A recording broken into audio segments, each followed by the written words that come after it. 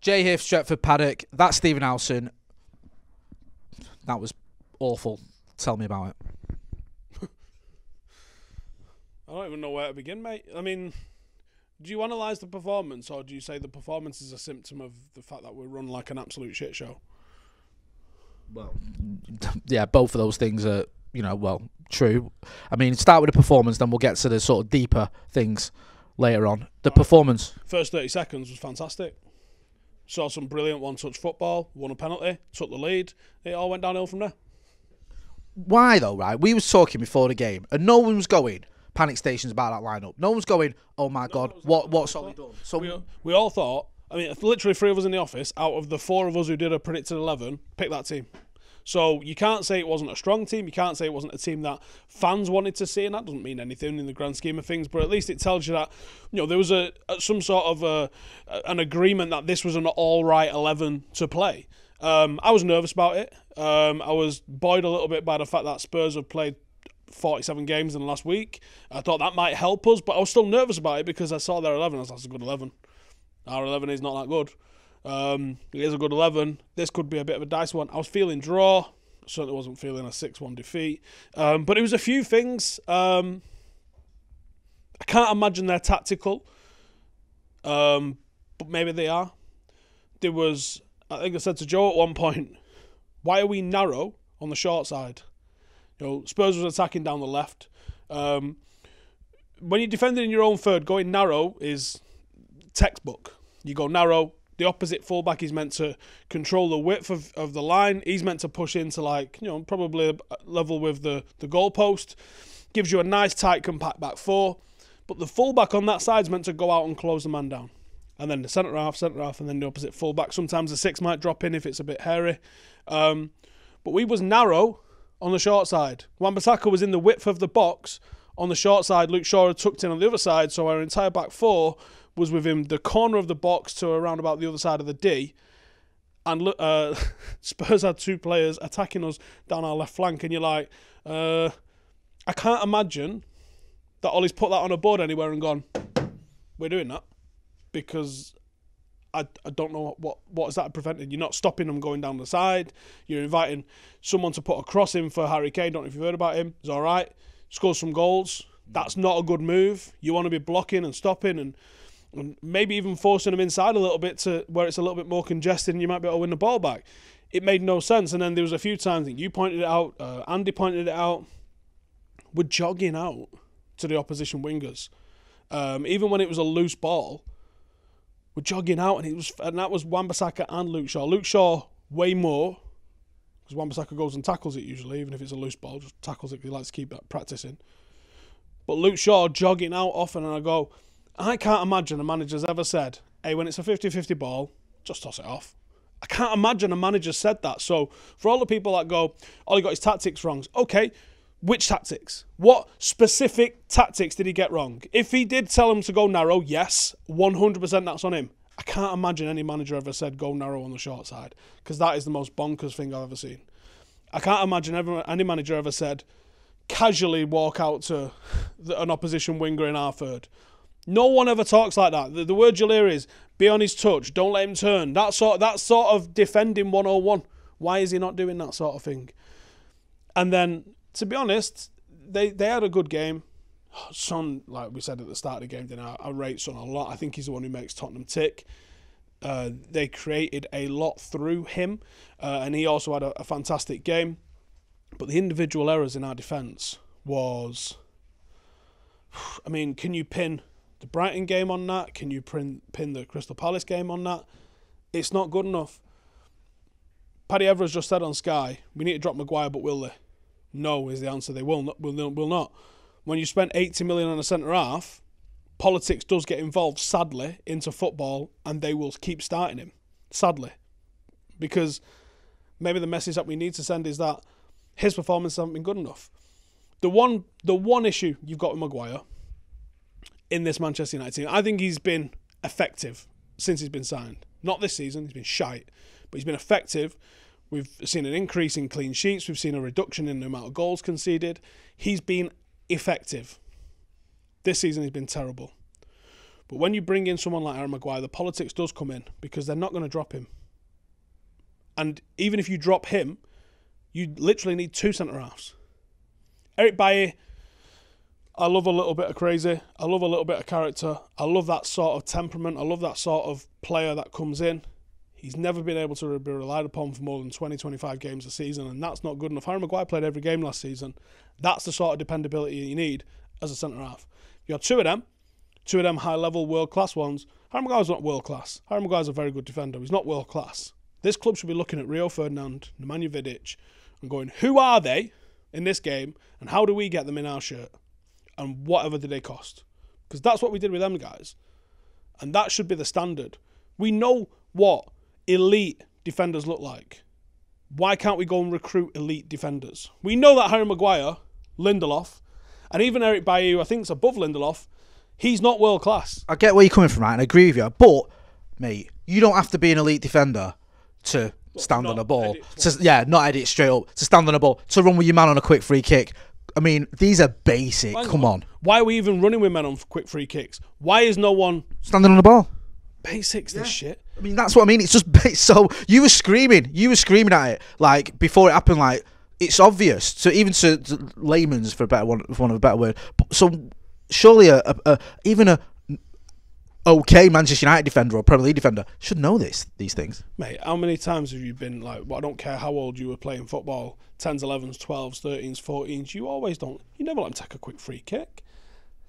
You just go stand there and either side even move, yeah. Do you know what? Most of the time it's so my lads can have a breather because like 5-a-side everyone's breathing out their arse.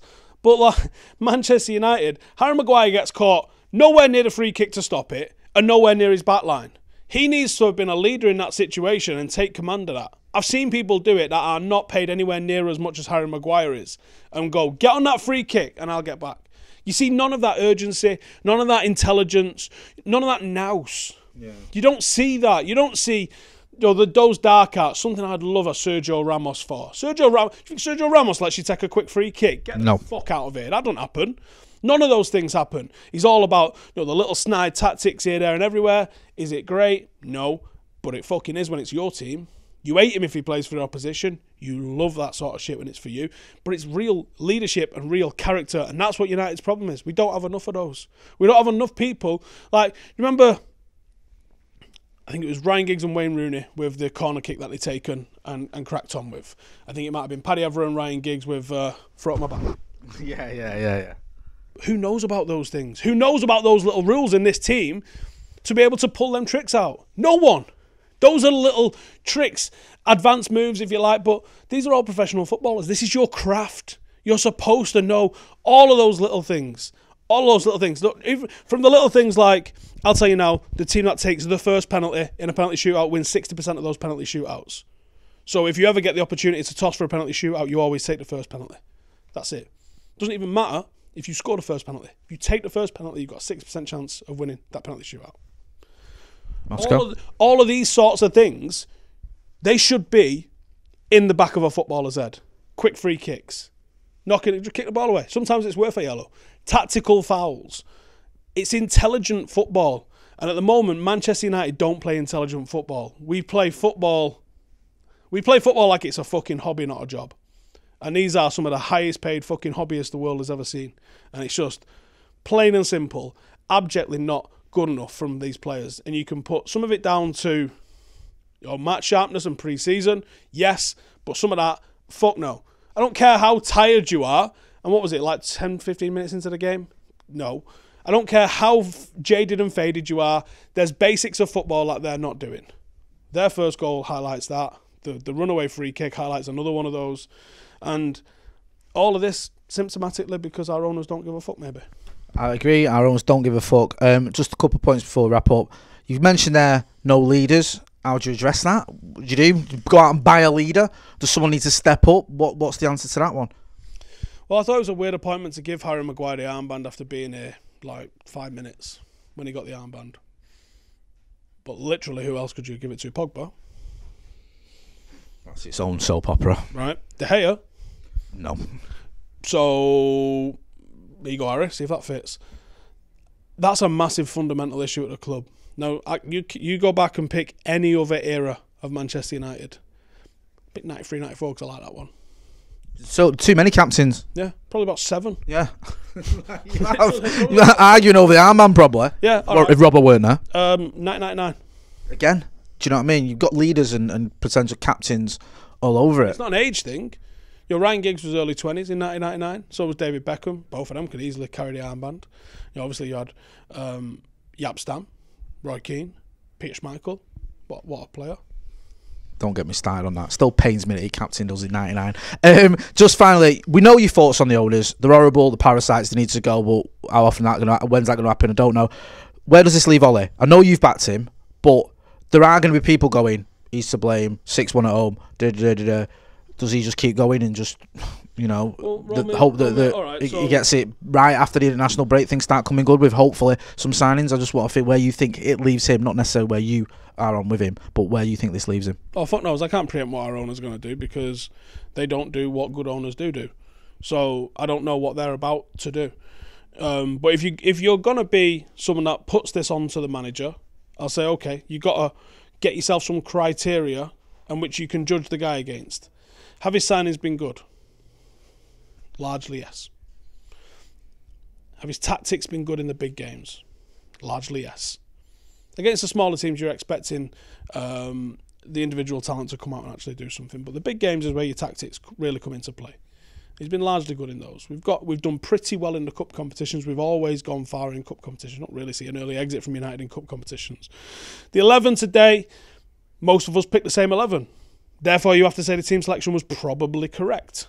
Probably. You don't know. You can never have a time machine and roll it 15 different ways and see. Were his tactics to be narrow on the short side? I can't imagine he did. So, if the players aren't adhering to your tactics, is that on the manager? Maybe. Do you worry? Do you worry that there's an element of the players aren't playing for him, or is that just being melodramatic? I don't think that's a thing. Honestly, I really can't think that that's a thing. I don't understand that.